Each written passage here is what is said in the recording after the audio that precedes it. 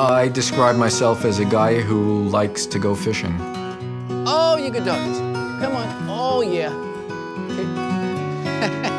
I'm a guy who likes nature. I like to go look at birds, and I like to go fishing, and I like to be in the coast, and I like to be in the forests. You got yours. He's an avid fisherman. He interacts with fishermen. He wants to make sure that we are protecting our resources so that they'll be around for the future. I always say it was part of his DNA. He was born with all that love. My husband imparted all of that because he was a nature lover. He gave that to Carl. It was always about nature.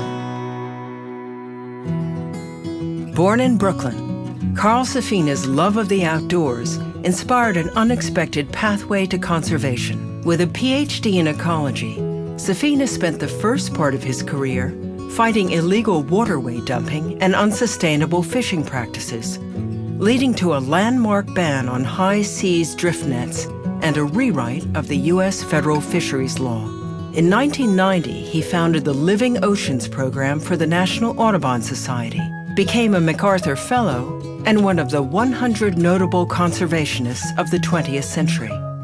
But it's his way with words where Safina made his mark, authoring 7 books to date on the issues that threaten the natural world.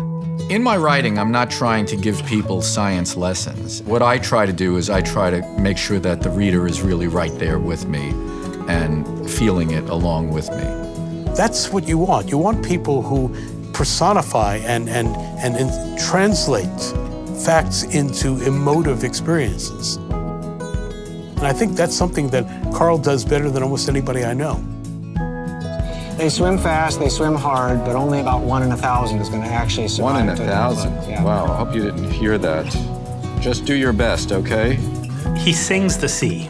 I think it's because he deeply loves nature and loves the ocean. Carl expresses that love extremely genuinely.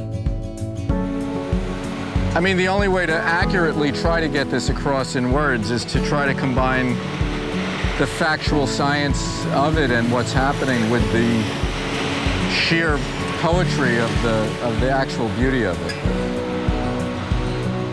If I had to pick one person on this planet to represent me in the human court of public opinion, I think I would choose Carl Safina, because I think he's that good of a communicator and a storyteller. What I don't want to do today is I don't want to do a presentation. I want to take the opportunity to have a conversation. The Safina Center was founded in 2003, giving Safina a platform to inspire critical conservation values around the world. He has worked to apply international agreements to help restore depleted populations of tuna, swordfish, and sharks. Safina's 2010 book on the Deepwater Horizon oil blowout in the Gulf of Mexico continues to influence environmental advocates for the oversight of ocean-based oil wells. Carl's work has been invaluable in sort of building current ocean conditions into long-term historical context. And once people have a grasp on just how little is left, it gives some passion to be able to at least retain what we have. He, in every pore and every neuron, is constantly focused on the wonders of the natural world and what he can do to help sustain them for future generations. He's a simple guy. A lot of it has to do with humility. He doesn't push you. He puts you in a position to push yourself. He's a good teacher. I am just stunned where his life has taken him, what he's achieved. I wish that my husband could be alive today to see the accomplishments where Carl has gone with everything that he loved to do in his life. He'd be bursting